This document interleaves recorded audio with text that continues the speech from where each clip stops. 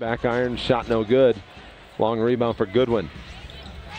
Goodwin gives it off for Barry. Barry will finish with the right hand flush along the baseline. 7 points off the bench now for Medu. The Spurs back to their largest lead of the game. And nice reverse layup there by Canyon Barry on a drive. Right baseline drives it, has it sent back by William Lee. He wanted a foul, no call.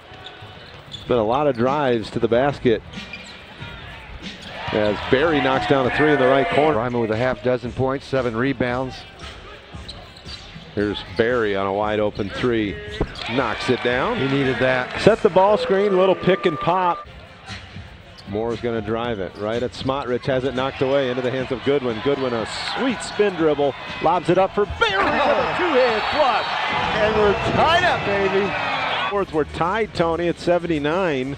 Iowa's largest lead in this game came back in the first minute of the first half, or the first quarter. They led by 2. They led 2-0 and 4-2. Point blank dunk turns into 3 the other way. Here's Canyon Barry into the hands of Smotrich. 3 is good by Evan Smotrich. They needed that. Yeah. Sweeping hook shot again by Eubanks. This time can't get it to fall, and an outlet for Goodwin. Up ahead, it's Canyon Barry, and he is fouled. Count the bucket. Nice pass out there by Smotrich to Goodwin, and recognized Barry on the wing and got it to him in a perfect spot. The 11th assist of the game for Brandon Goodwin to go along with his 20 points.